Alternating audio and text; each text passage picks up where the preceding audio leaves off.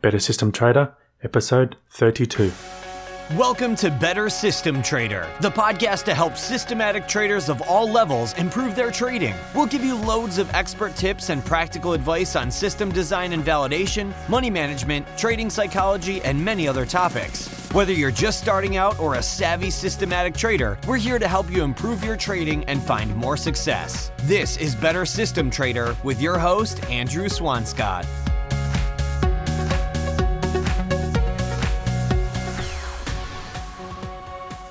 Welcome to the Better System Trader podcast. This is episode 32, and I'm your host, Andrew Swanscott. This week's guest is Laurent Bernut. Laurent was a systematic short seller with Fidelity for 8 years, and his mandate was to underperform the longest bear market in modern history, Japanese equities. Prior to that, he worked in the hedge fund world for 5 years, and he now runs an automated Forex strategy and travels the world with his family. In this week's episode, we talk all about short selling, creating short strategies, and the challenges of implementation and managing risk.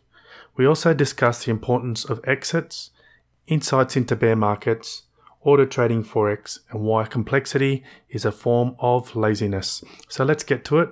I hope you enjoy this week's chat with Laurent Bernut. Hi Laurent, thanks for joining us today.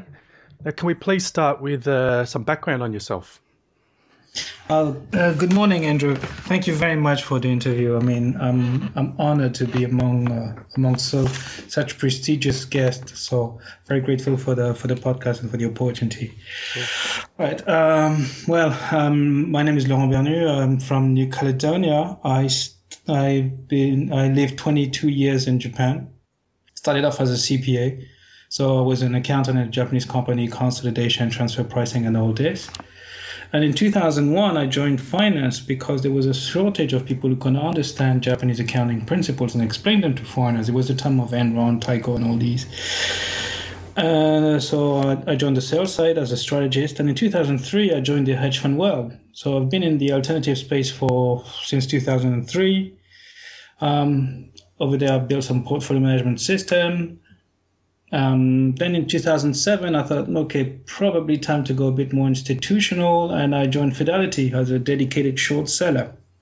So my mandate for the past 8 years was to underperform the longest bear market in history.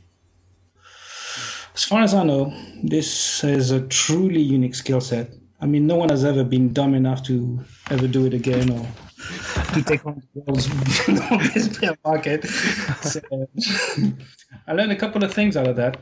And noticeably, I mean, we did everything. We did our options, equities, option overwriting, calendar, moving strangle. I mean, simple stuff, really. But some more complicated stuff, too.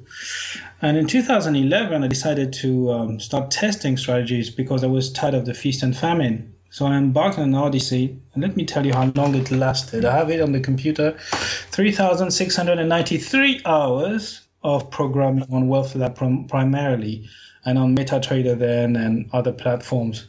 So this thing has truly consumed my life, writing strategies.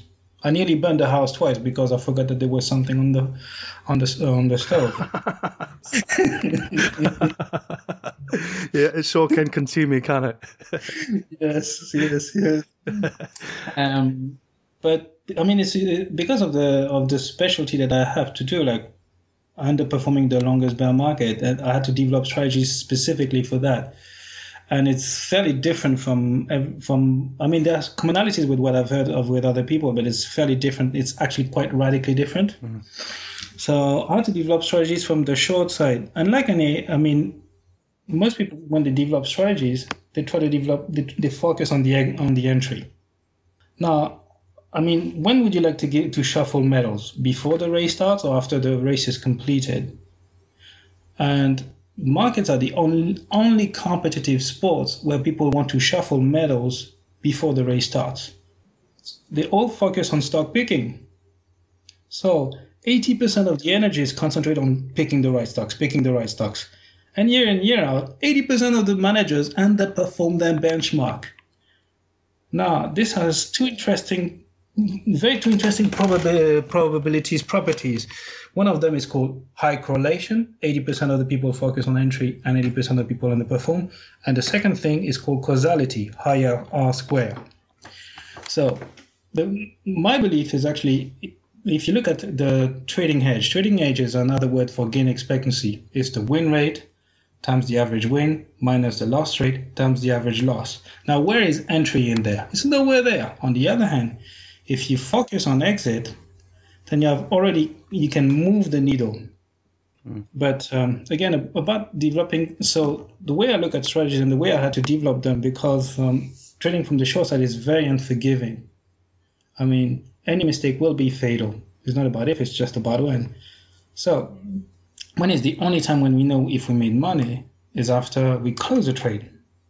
And it really dawned me upon when I started designing strategies, I was focusing on the entry, but I realized that, wait, if I take care of the exit, then the entry is just a sliding scale probability behind it. So it's not very difficult. I'll give you a very simple example. I mean, for instance, we program on MetaTrader, and the stuff that I do is trend following basically, but it's a scale out scaling. And simply by changing a condition when we change regime from bear to bull, there was a bug in there, and we exited as soon as we found the regime. But now we exit a short as we find a low, and we exit a long as we find a high. And simply changing that exit condition to avoid a stop loss and so on and so forth, just changing this bumped the win rate by 5%. So we jumped from 58% to 63, 64. So that enabled us to move a periodicity from 15 to 5 minutes and still maintain that high win rate. So it enables compounding and so on and so forth. If I can just jump back to the short side process for a minute, because that was your job in a previous role, but it now feeds into your system development process that you build on the short side first and then the long side. So can you explain the benefits of doing that? Oh, yeah. I mean, of course. I mean, the short side is the hardest side. It's more volatile. The volume is thinner, and there are technicalities like, for instance, the uptick rule, or the need to borrow stocks, or you have to pay dividend. So all in all, it's much more demanding. And besides, I mean, stocks, they go up the escalator and they jump off the window. Yeah. So you have to catch that. It's very difficult. And also, something that I thought was a handicap, but as in everything, I mean, as the great Chinese philosopher Bruce Lee said, be like water, my friend. So I thought that the hardest part was the short squeeze, because the probability of a short squeeze, and this is a defining thing for shorts that doesn't really exist for longs, the probability of a short swing is 100%. It will happen. So if you want a short, it's not when you stumble upon an idea that you should short. If you know that a short squeeze is coming, just wait until it comes, flushes everybody out, and then you can walk in. As a matter of fact, back in, I think it was in 08 or 09, I developed a routine called Squeeze Box. Guess what it did? So every time I show a short squeeze, I was getting long on stocks, and then took the other, went long and then short thereafter. I dismantled that program when I realized that actually I was hurting my friends who were also in hedge fund world. I was hurting them with this program, so I thought it was not really cool thing to have. But so the idea, by developing something on the short side, if you can withstand, if you have a positive gain expectancy, a positive trading hedge on the short side, then the long side is easy. To give you an analogy, I always like to vulgarize and talk about real life example. I mean, for instance, Joël Robuchon, once he was criticized that, yeah, okay, you can do your Michelin star because you have the best ingredients, but can you do something else? And he said, fine, and he started making hamburgers. Now, moving from 3 stars to hamburgers, he could do it, but I'm not entirely sure that every Burger King employee who flips burgers can go out and do some Michelin star type of cooking. Yeah. If your system works on the short side, it will work on the long side. Now, another thing about this, something that I've noticed with a lot of strategies, people have some criteria on the long side and a different set of criteria on the short side. If you develop your strategy on the short side and then translate it into the long side, you then have an unambiguous system, which means that what is valid on the short side is only valid on the short side, and what is valid on the long side is only valid on the long side. If you have two set of criteria at one point, it's not about if, it's about when. They will conflict. You will have the same entry possible on the long side and on the short side, or worse even, if you're in a position, the adverse signal will come. Now, what do you do? And this is not the type of question you want to find the answer when the time comes. So you mentioned some issues with the execution of short systems, for example, the uptick rule and borrow availability. So how do you account for or cope with these challenges when a backtest says that you should have gotten into a trade, but you realistically couldn't? That's a good question. Well, as a rule of thumb, I mean, first of all, I use the market data explorer. So as a professional, I naturally weed out all the stocks that have borrow utilization that are heavily shorted. I mean, the heavily shorted stocks are the province of fundamental guys, and they are like, yeah, they are structural short. Structural shorts, they are a dime a dozen. Profitable structural shorts are the unicorns of short selling. So I weed them out. I don't want to touch them. As a matter of fact, I have a rule. As soon as short utilization reaches 55%, I just close the position. Thank you very much. It might go down to zero. Congratulations, but it will be a very bumpy ride. So I naturally weed out all the stuff that is not borrowable. Okay, cool. Now, you also mentioned that the behavior of some instruments on the short side is very different in regards to volatility and things like that. So if you're looking for symmetry and rules, how do you account for that, those different characteristics between the short side and the long side? That's a very good point, actually. Well, it primarily relates to stop loss and position sizing. The difficulty on the short side is when it works, it shrinks. I mean, and this is very important. Yeah. If you're a short seller, the first thing you need to worry about is not about getting idea generation. That is not the problem. The first thing you need to worry about is risk management, because if it works, it shrinks. If it doesn't work, it balloons. So you have more of something you don't want, and when it works, you have less of something you want. Plus, if you look at the hedge, the long and the short book hedge, then if it works, it shrinks. So it means you consistently need to top up, and you consistently need to come with idea generation. So what happens then with a lot of fundamental guys to cope with that kind of problem, what they do is actually they oversize their shorts. Now, if you oversize something that is by definition volatile, what happens is what is big is you have the volatility of any portfolio is driven by the big position. So the short side is big position, big volatility. Big volatility on the short side, it means big volatility overall. So the volatility of an overall portfolio is driven by the short side, which is something you want to avoid. So position sizing is absolutely critical. Now, in position sizing, the second thing you need to learn about the short side is stop loss. Stop loss is the second most important component in any trading system, and I will prove it. Trading hedge gain expectancy is win rate times average win minus loss rate times average loss. Now the stop loss is the thing that will have an influence on the loss rate and the win rate. The tighter the stop loss, the lower the win rate and the higher the loss rate, but also it will have an influence on the average loss. Mm-hmm. So the only thing that it has no impact on is the average win. Well, nobody has an impact on it. I mean, as far as I know, nobody can predict tomorrow's weather or tomorrow's close. So stop loss is very important. An analogy for that is, would you drive a car without brakes? Probably not. So would you buy a strategy without a stop loss? I met somebody who said, like, yeah, I don't believe in stop loss, and I double down each time. And I told him, like, yeah, it's called martingale, and martingale has a very interesting probabilistic property called certainty of ruin. Think about it. Casinos, they have marble, gold, master paintings, and so on and so forth. And most rookie gamblers, they go broke. There's a reason for that. If I can just jump back to a statement you made about finding ideas for short candidates, is it difficult to find short candidates in a bull market? It's a very good question. Now, I mean, let's say, for instance, you're doing stocks. I mean, because stocks is fairly easy, so fairly easy to understand. If you're doing stocks, I mean, if you do it in absolute, you find it very difficult because in absolute, you want there will be very few candidates. However, what you can do and what you should do is divide the OHLC, which is the absolute price, by the close of the index. And then if you do it in relative, then you have roughly the same number. So then the alpha is generated by the relative outperformers on the long side and the relative underperformers on the short side.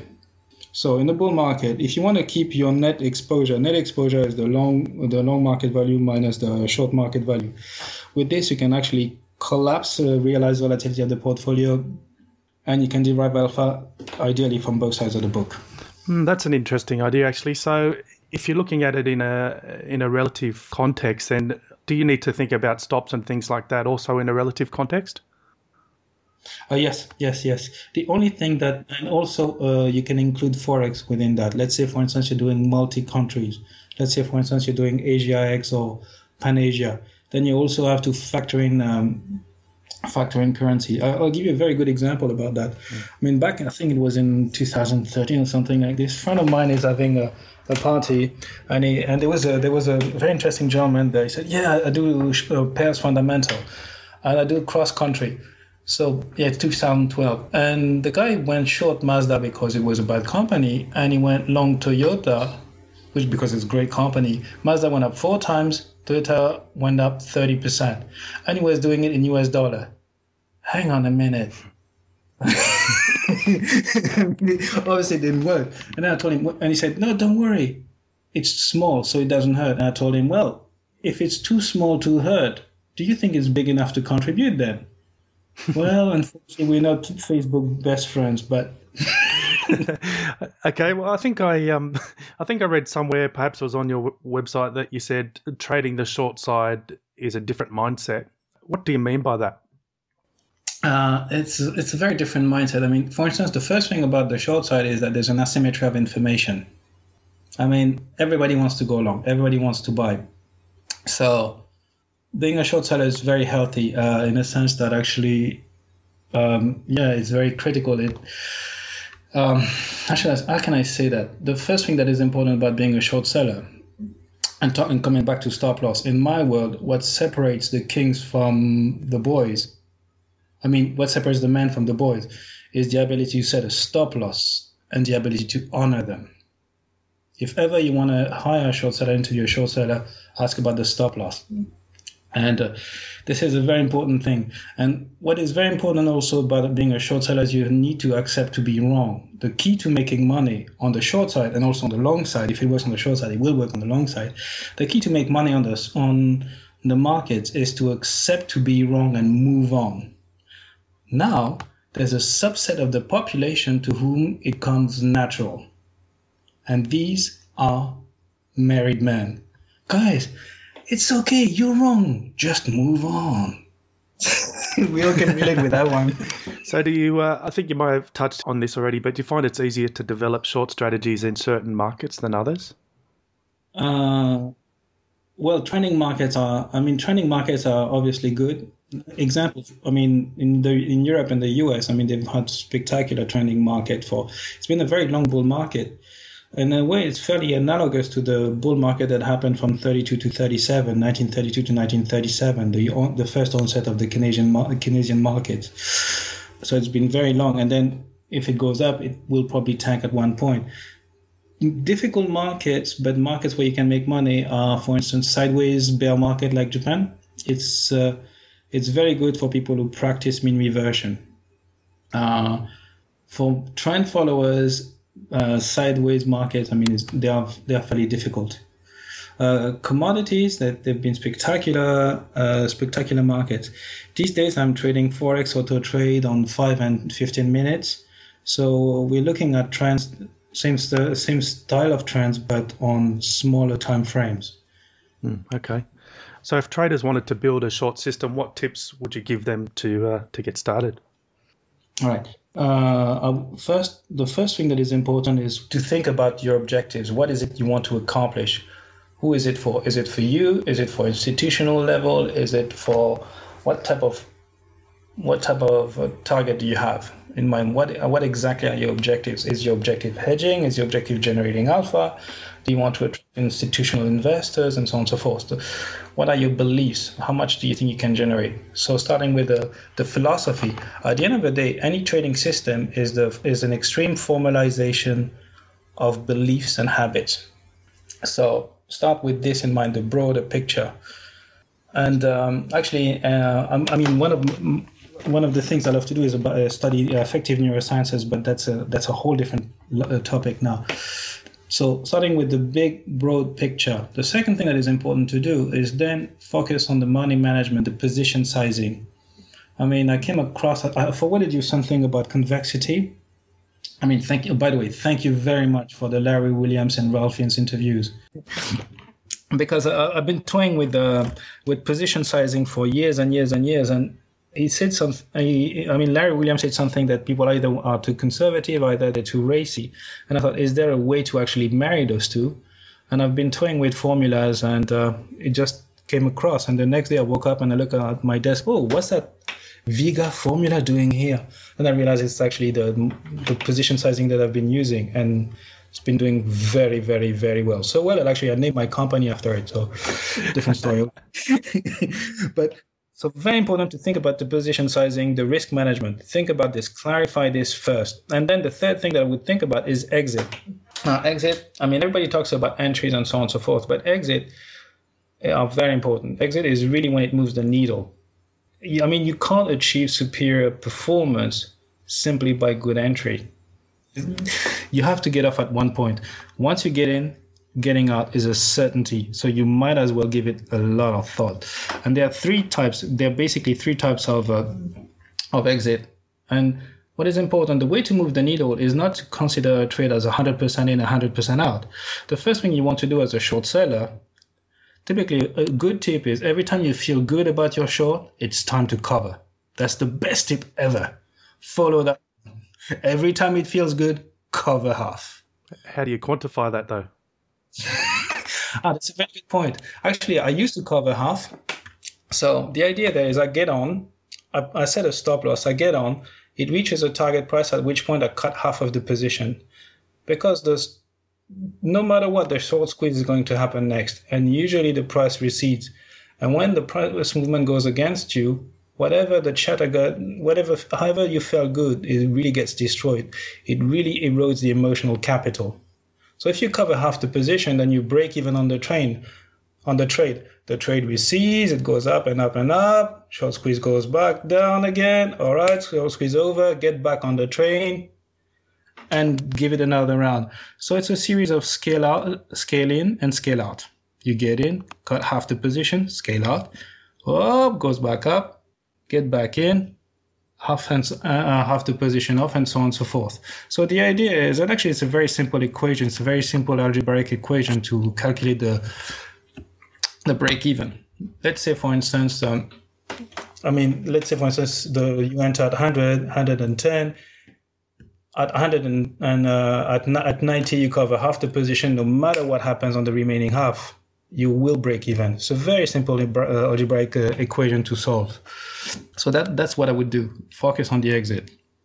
And after that, you can focus on the entry. One thing I wouldn't do, and a lot of people like to do that, is when they start to short when it breaks support. On the technical analysis, it breaks support, then they start to short.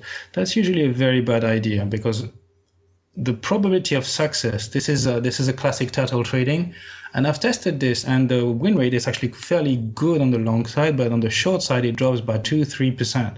You might think it's nothing, but there's something that sets in called trading fatigue. You will be retested, and you will have a lot of false positives. One thing that I've learned about exit is superior performance is achieved by looking at false positives or near misses. In psychology, that's very interesting. Addicted gamblers, the difference between somebody who goes to the casino leisurely and somebody who goes professionally is how it triggers the brain. And addicted gamblers, when they have a near miss, when they just could have won, it triggers the same dopamine mesolimbic reward circuitry as a win. It's very interesting. And if you can reduce your near misses, your near losses, mechanically your win rate goes up. Mechanically, your performance goes up. And this can only be achieved through exits. So coming back to them, number one is stop loss. Stop loss, you don't negotiate.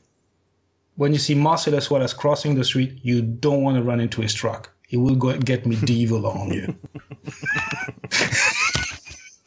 And Marcellus wins. So stop loss, you don't negotiate with them. As a matter of fact, if I had the choice, I would fire somebody who doesn't honor stop losses because it sets a new neural pathways. It creates a new habit, and it's a bad habit. So stop losses, you don't negotiate with them. Second thing is actually partial exit. The idea about partial exit, whether you trade lean hogs, whether you trade German boons, or whether you trade colorful language with your significant other, you trade one thing. It's called risk. So the first thing you need to do on the short side, particularly, you need to reduce the risk. So partial exit, that's one. As soon as you take money off the table, you reduce the risk. You increase your P&L, you increase your equity curve. The third one is a timeout. Every now and then you get into something and it doesn't go anywhere. Now, interestingly enough, and I've looked, while I was at Fidelity and in my other jobs, in my other previous hedge funds as well, I've looked at the performance of people and I've realized that actually, if you take out the three best performers, not everybody would outperform. But if you take out the three worst underperformers, everybody would beat the benchmark. That's before cost, of course. So exit are very important. Second thing that I realized is actually it's difficult to get in, but once some positions are in there, we rationalize them being into the portfolio. That is, there's a big magma of stuff that doesn't go neither here nor there, and how to deal with them. So the idea for that is you need to deal with them on the x-axis, on the time axis. If they have stopped contributing after 1/3 of your average turnover, cut them in half. Don't negotiate, just cut them in half. Remember, every time you say yes to a loser, you say no to a winner. Another interesting observation about looking at the portfolios of generations of fund managers. It's very interesting. Particularly at Fidelity, I used to run my algo across everybody's portfolio, and I used to show the results. And it dawned upon me one day that actually within the top 10 bets of people, because of they all have access to the same idea generation, the same very good quality research, and so on and so forth. So there tends to be a lot of replication, not necessarily straight off replication, but the same ideas tend to percolate within the top 10 holdings of some managers. So, but what was interesting is that actually there were disparities in performance and volatility of performance. So if everybody owned roughly the same stocks, the difference that made the difference is not the stock picking per se, because everybody owned the same stuff, and given the size of Fidelity, it was probably the same stuff owned everybody, but it was the position sizing. And it was really, it was a big aha moment, the size of the bets. Yep. So sorry, we're jumping back and forth. And the final point about the exit is the exit in full. Now, exit is a binary thing. Either you make money or you don't. The difficulty is to say goodbye. And that is very, very difficult. And if you don't know where you're going, if you haven't set your criteria, you can't get on the bus and, I'm going to get on at some point. You have to know what type of exit you're looking for before you enter. And to give you a very simple example, I originally do a lot of quants, and I like quants, and something that a lot of quants love to do is factor decay. Like they look at certain factors and then they analyze it over however long. And what it was interesting is I eventually asked them, like, okay, that's fine. So you're looking at factor decay over a certain period of time, but tell me, you have a family, you have a car. Do you get on the highway and drive off after 3 hours? No, it doesn't make sense. So time in itself is an illogical way to look at it. Nobody comes and taps on your shoulder after 199 days because it's about to cross a moving average of 200 or whatever. But build a logical case for your exit. For me, it's very simple, but it's very important. The main difficulty is that people overstay their welcome. Because stocks have contributed a lot, they fail to exit properly and they give back a lot. So that's my piece on exits. So I've got a question on exits. How do you actually test an exit without having a defined entry? That's a very good question. So Tom Basso had a very interesting way. I mean, at one point he used to work with Van Tharp, and he did a random entry. So actually, random entry is the best way to look at it. So that's what I did actually. The classic, the conventional wisdom is that actually, if you don't enter properly, therefore you can't really test your exit. Therefore, focus on the entry. That's a bit of a circular argument, but random entry is the way I would look at it. So then it's a very binary thing. You just have a Boolean random, and you enter at any point. That is very brutal. Okay, cool. I just want to jump back to short selling for a minute. So from time to time, the regulators decide that they're going to implement or change some rules to reduce the impact of short selling on the markets. What do you think about that, and what do you think the impact is when they change those type of rules? All right. That's not going to be politically correct. I think that the most idiotic decision of all times was to ban short selling in 2008 on financials. All those uptick rules and so on and so forth, I think they are more populistic. People misunderstand the role of short selling. We're not out here we're not vampires. I mean, as a matter of fact, short sellers are your pension fund's best friend, are your retirement money's best friend. Because you know what? Markets go down 50%. They do. And if you have a mutual fund that has outperformed by 2%, congratulations, you've just lost 40% of your wealth. So you need short sellers. It's a bad idea to go after them and to lambast them as speculators. I mean, we're not the ones who mismanage stuff. I mean, guys like the guys at Enron, the guys at Lehman, they're perfectly egotistic enough and hubristic enough to drive their businesses into the ground. We're just here to keep the score and to keep people honest. And it was a bad decision to actually ban short selling on financials because it failed to find a clearing price. That's just that simple. I'm not going to make many friends on that one. Okay, how about we move on then? Okay, so I guess when you're studying or developing strategies for a particular market or style for a while, you start to get a feel for it. And with you working so extensively on short systems, you must have had some interesting insights on bear markets. And I think you've kind of touched on a few already, but are there any others that you'd like to share? Yes. There are three wrong questions to ask yourself when you're going through bear markets, and there are three good questions to ask yourself. Three wrong questions is, think of bear markets as the winter of stocks. They're just like winter, and winter is after autumn and is before spring. So the first bad question is, why is there a bull market? Why should there be a bear market? Well, it's like winter. You never really ask yourself why, but it just sort of happens. You're wasting time and energy on trying to find out why. It's irrelevant. It happens. It's bound to. It has happened for thousands and thousands of years, and it will continue to happen. So that's a waste of energy. The second thing is, all right, so how long is it going to last? Now, interestingly enough, and this is another bias that we have, people never really worry about how long do bull markets last. They only worry about how long and you see a lot of quants and a lot of people like trying to roll out, this bear market has lasted 17 weeks, 20 weeks, and so on and so forth. So just worry about when is it going to end? When is it going to end? When is it going to end? That's also an idiotic question. Look at Japan, 25 years. Congratulations. Third bad question is, what should I buy? Again, bear markets are the winter of stocks. So if you're wondering, well, what kind of bikini should I buy?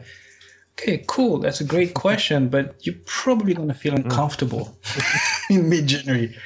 Or, I mean, for people in the Northern Hemisphere in mid-January, you're probably not going to feel comfortable in August for Oz.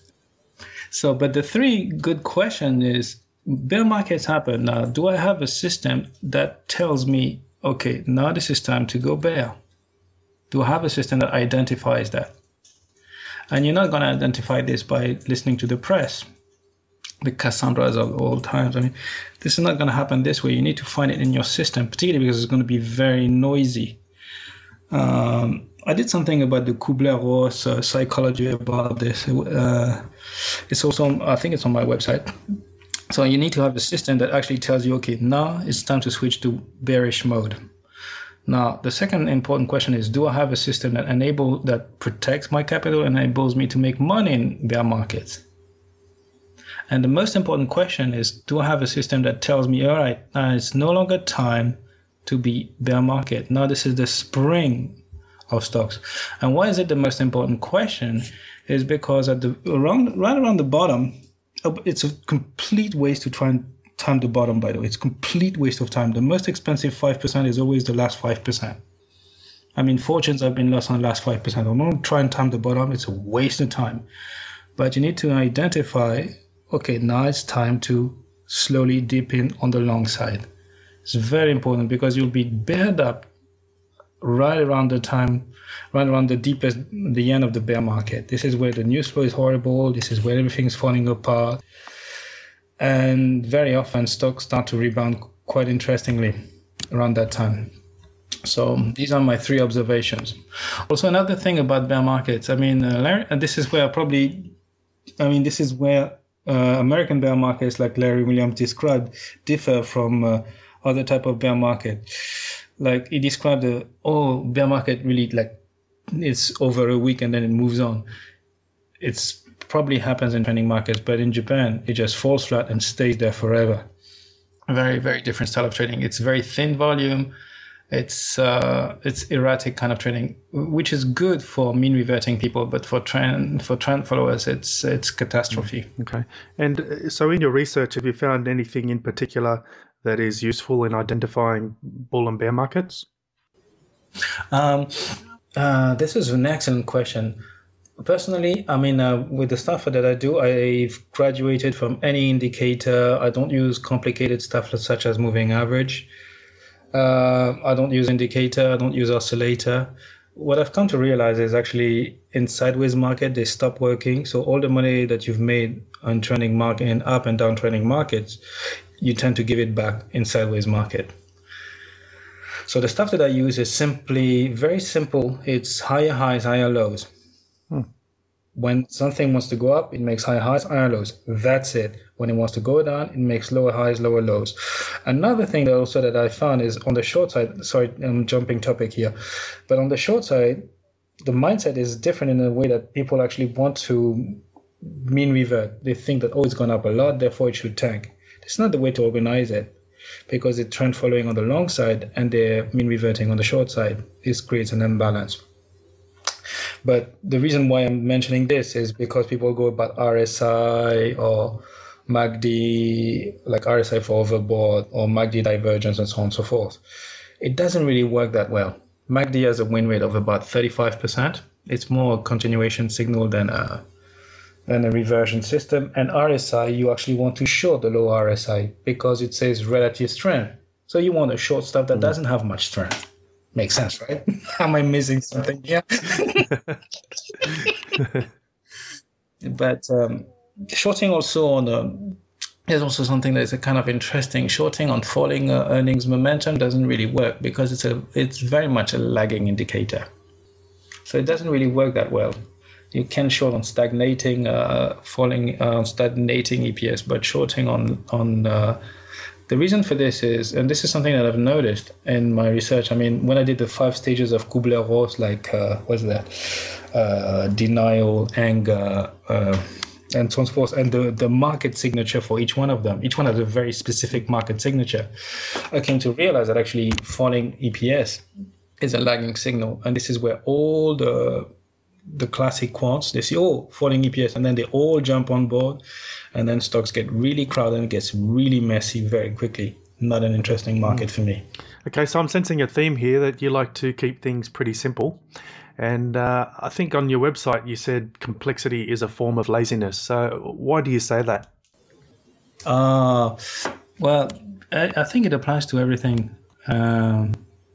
Complexity is a form of laziness. It means that, and this is something, I repeat this to myself when I code and when I program, when I write equations or mathematical equations, is until I come to something that is simple and elegant enough, I realize that I've not worked hard enough. Example, the stuff that I do, it's been a journey over thousands of hours of coding, and I did extraordinarily complex stuff. Like, not everybody tries to do about stochastic array of relative PBR, currency adjusted. Nobody tries to do that. But I went through that journey. So it's a bit like the great Chinese philosopher Bruce Lee. When he started Wing Chun, he said, oh, when I started, I thought that a punch was a punch.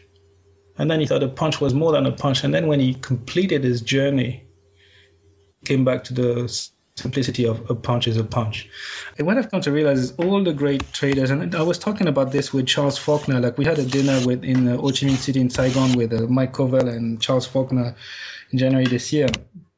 And we were talking about this, and he said that all the great traders, all the great investors, they have a simple way to look at the world. They've modeled the world in a simple manner that they can understand. At the end of the day, we trade our habits. Great traders are not smarter.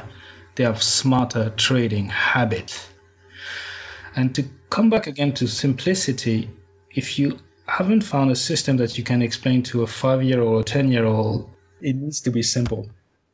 And also, for instance, a lot of the quants, they try to make it very complicated and complex, but then it tends to overfit the market, and complexity is fragile. It is fragile. Look at all the short gamma guys. They make money, lose a fortune. It's complex, it's beautiful, it's elegant, but it's fragile. And when I used to see quants, like when quants used to visit me, I always told them this was the first thing: complexity is a form of laziness. And half of the papers that they laid on the table just disappeared right away. Try that, it works. Okay, that's some great advice there. Thanks, Laurent. So now I'd like to switch over to Forex, because you mentioned that you trade the Forex market. So why did you choose that market? Oh, it's very simple. I work with somebody who works for the U.S. Department of Defense, and we just had this idea. Like, I think we were at somebody's wedding last year, and I said, the guy said, I want to work on the market. Sure, let's do Forex then. It was at that time the only thing I could trade on auto trade. I mean, the reason why Forex is actually very interesting. This is the only market that trades 24/5, so 5 days a week for 24 hours. It's extremely deep. There's a lot of liquidity, and you can command high leverage. And there's actually fairly low correlation once across pair, so it's fairly interesting. It's very liquid, high leverage, and you can automate that through platforms like MetaTrader. And it's a very competitive market as well. So we used to trade we used to trade 6 pairs on 15 minutes, and we overhauled the system over the summer. And we really, really pushed MetaTrader. I mean, we've really bent it. We had to rewrite a lot of modules, like the position sizing is rewritten there, whole bunch of modules. And we built a whole bunch of DLLs, very interesting. I don't think MetaTrader was, like, for instance, the scale out, scale in, MetaTrader is not meant for that. And how you keep track of all the positions and so on and so forth. But now we trade on a 5-minute, and it's doing well. Yeah, I think there's a perception that MetaTrader is really just a retail product, and it's not very sophisticated. So what have you found? Is the software platform actually suitable for professional trading? I come from Wealth Lab. Wealth Lab is a C# environment, and there's a very thriving community. MetaTrader 4 is a fairly ancient form of platform, so it was a shock, and it's in C++. One thing I can say about and it's a bit pedestrian when it comes to optimization, which is luckily unfortunately something I don't need. About simplicity and optimization, I forgot that. So MetaTrader is a bit, it is complicated in a way that if you're not a programmer, it's going to be very difficult. For instance, in my case, I rapidly gave up and I teamed up with a friend. Now I think it's complete, and the highlight of our week is to look. Oh yeah, dude, they took a couple of stop losses. Oh, false alarms. They're legit. All right, back to funny cats on YouTube.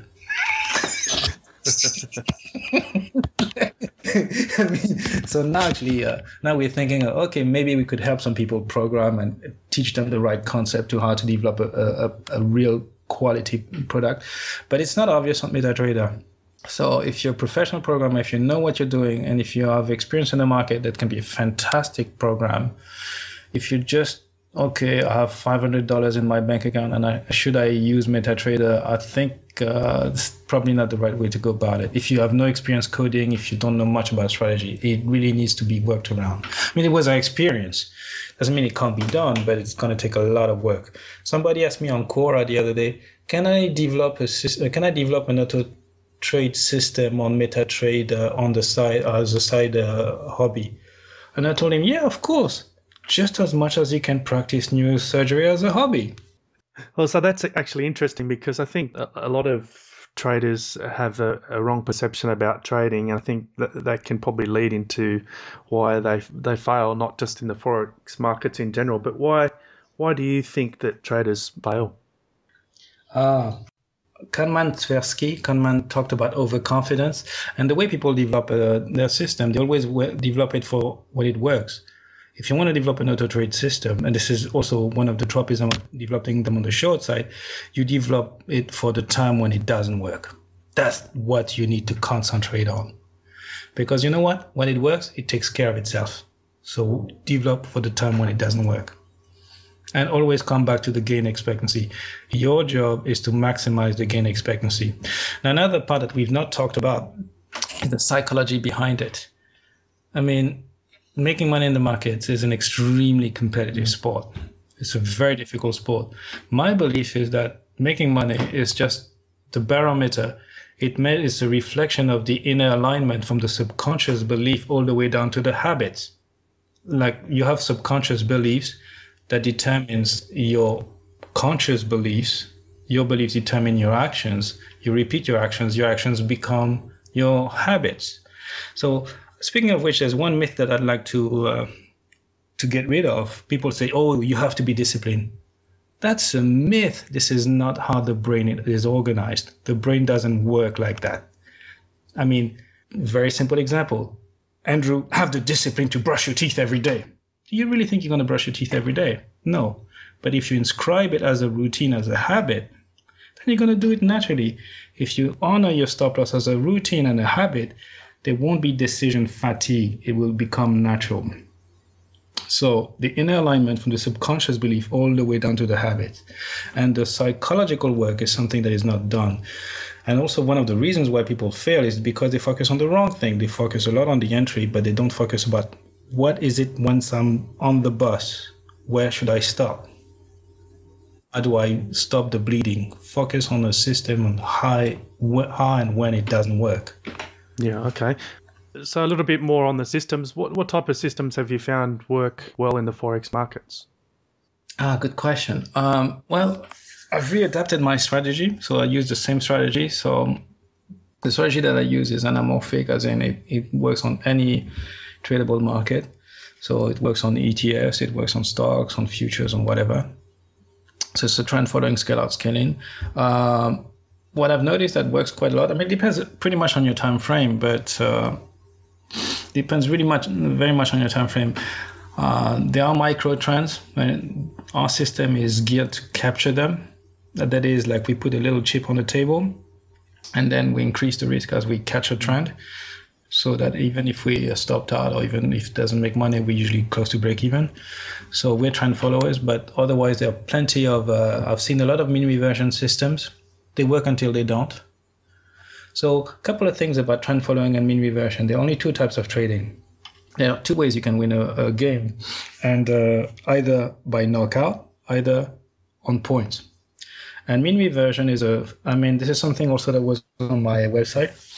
As it looks like a Moby Dick P&L distribution, like where you have a big bump, a fairly high win rate, but then you have a few tails where it really stops working. Like, oh dear, I've hit a iceberg. Ooh, Costa Concord.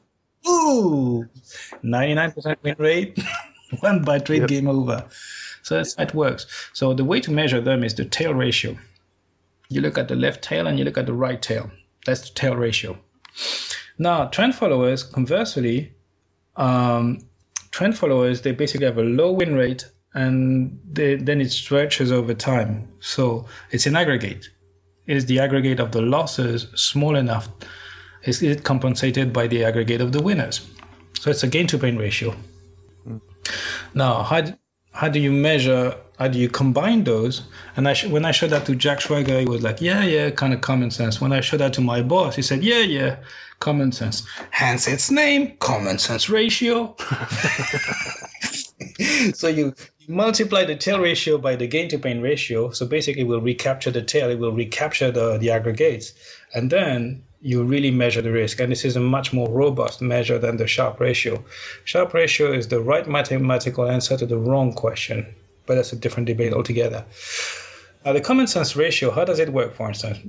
Let's say that you have a common sense ratio of 98, but you have a tail ratio of 3. Well, you've just found your next mutual fund. As in, it works. Sometimes it really does work very well, but because of cyclicality and bear market and whatever, it goes out of style. Then it tanks, and because of the cost, overall it's negative. It doesn't generate, and you almost underperforming the benchmark. Conversely, a lot of the mean reverting, short gamma, and so on and so forth, they make 50 basis points, 50 basis points, 50 basis points, and then they lose 4 or 5%. Then it takes 2 years to make it back. Game over. So this is why I like the common sense ratio. Yeah, that's cool. So I just wanted to ask one more question before we start wrapping up for today, and that is for those traders who are looking to get started in Forex, what would you recommend for them? There's a whole bunch of the first thing. I mean, I'm sorry, I'm not going to be okay. I'm going to be honest, but it comes from a good place. Don't go out and contract with a programmer right away. Your $1 billion idea. It might be a diamond in the rough, but it's still a block of carbon until then. So don't go out and program it there are zillions of guys who want to program it for you, and they probably will offer you a decent price. But since you don't know what it looks like, a lot of these guys, they don't have desk experience. They've not been on the market, so they may be good coders, but they don't really understand the markets. And those who've been on the markets and can code, you can't afford them anyways. So don't subcontract this. I mean, you can't send somebody else to learn swimming for you. That's it. So you need to learn to swim. There are also a bunch of platforms like Think or Swim, or there's a whole bunch of those platforms. Try and work on those. And the most important thing about Forex, the thing that is really critical, is the position sizing, the risk management. I'll give you an example. When we traded 16 pairs at one point, even we traded 16 pairs on 15 minutes and we had like win rate across the board. We just lashed on something that worked. Even at that point, our margin utilization was 22%. And we were loaded up to the wazoo. The position sizing was working very well, was working splendid. We still were we were underutilizing our margin. And it was really the upper max. Even when we now trade at 5 minutes across, what was the last time? Let me check.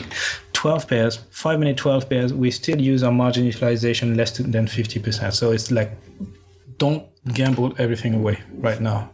Focus on the money management. Does it make sense? Yeah, sure. So if you're trading 12 pairs or 16 pairs at the same time, how do you manage the correlation? The good question.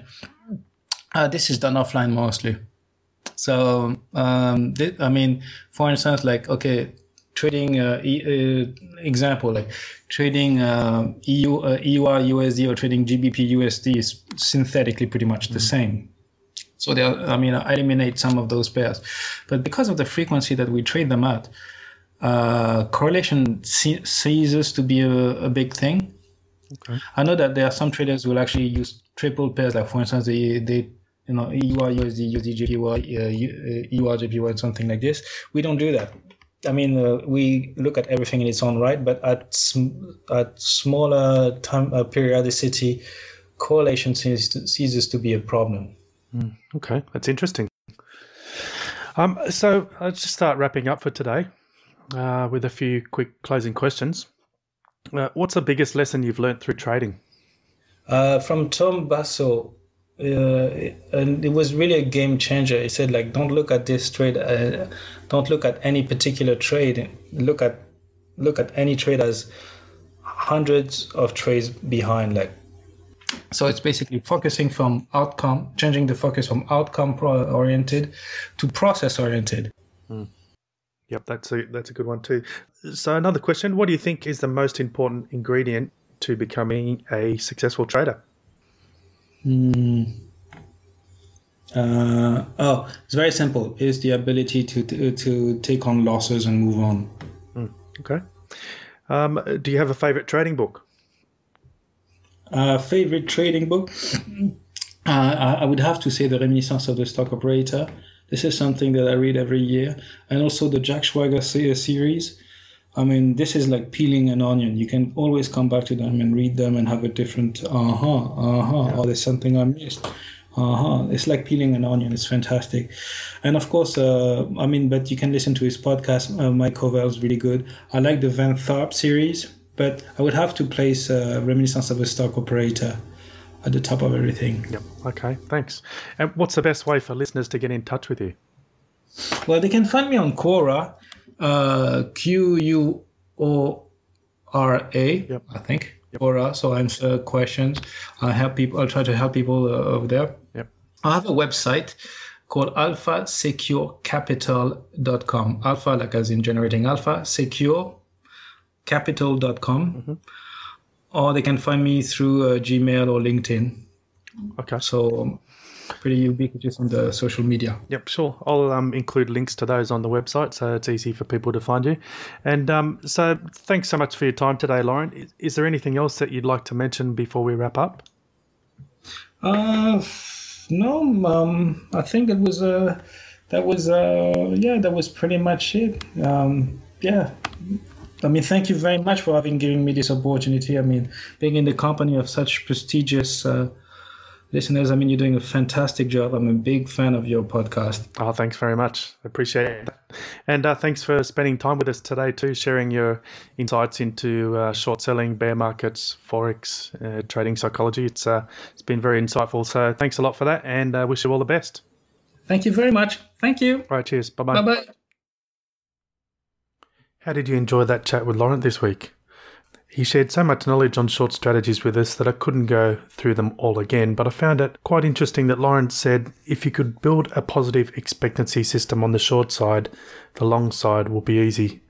He actually starts building strategies on the short side first, which I thought was quite a unique approach. One of the other main points Laurent made was the importance of exits. I really liked his quote, "You can't achieve superior performance simply by good entry," which is an obvious statement, I guess, but it's also a good reminder on the importance of exits and how they can impact trading results. There can often be too much focus on entries. If you'd like more info on this week's episode, or just have a comment or question, head over to the show notes, bettersystemtrader.com/32. You can get all the details there. Anyway, that's it for this week.